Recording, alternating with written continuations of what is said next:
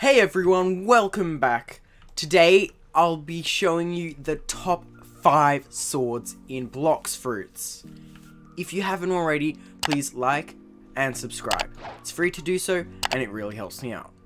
Let's get straight into the video. Disclaimer, this is purely my opinion on the top 5 swords in Blox Fruits. So it might not align with the actual top 5 swords in Blox Fruits. Also, Shisui will not be on the list since it's the only one that I don't have. Otherwise it would be on the top 5 list. Number 5. The 5th sword on my list is Buddy Sword. Yep, that's right, the Buddy Sword. It is the newest sword so far in Update 17, coming out in Update 17 Part 1. And I think it is really good. The first move is Heat Slash.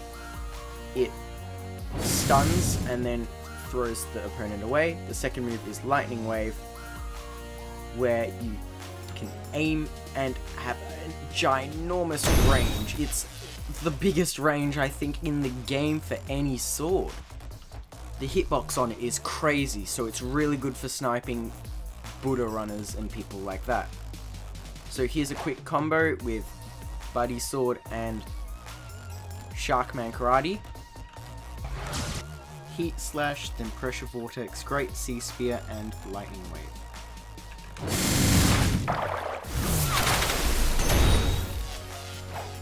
Does quite a bit of damage.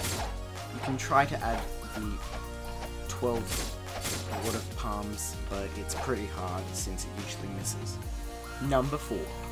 Number 4 on the list is none other than Tushita. Tushita is a really good sword for PvP. Both of the moves have really long range, Heavenly Lunges and Celestial Ravager, and Celestial Ravager can be used to run away or to chase opponents. Here is a combo with Tushita.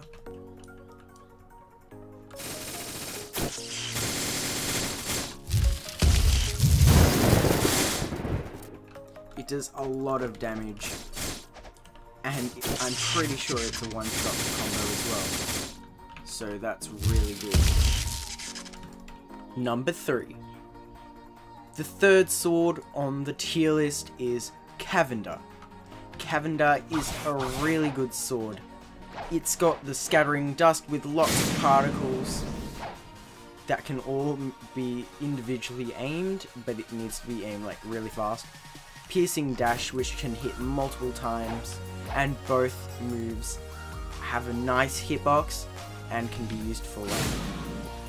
One really awesome thing you can do with Cavender is you can use any move in the middle of Piercing Dash. So just use it, and also the other move that you want to use at the same time.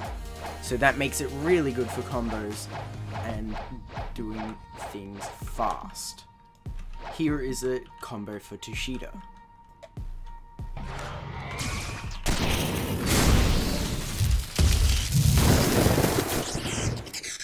As you can see, the combo almost one-shotted the dummy.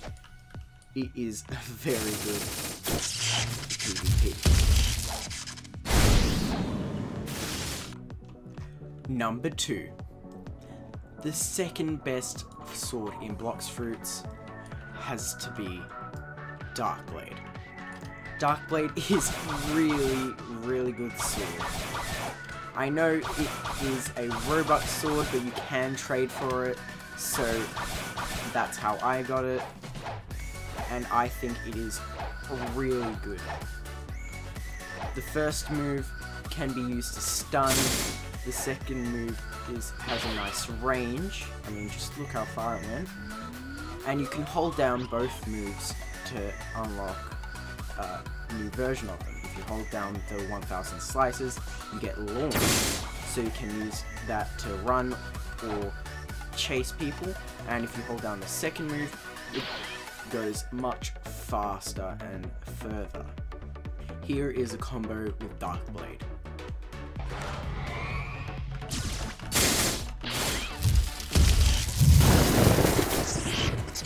Dark Blade is very good. Number 1. The best sword in Blox Fruits. Probably is not a surprise to anyone. This sword is none other than Pole version 2.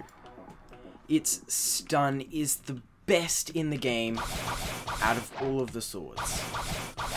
Having both moves doing tons of stun, it can make combos easy.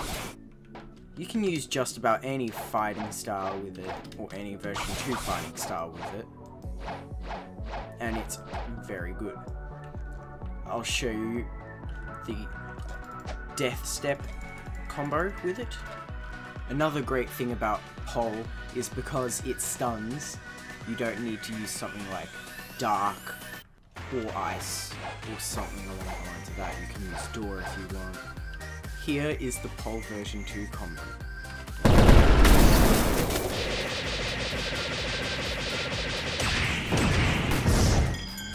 As you can see, it got the dummy the lowest.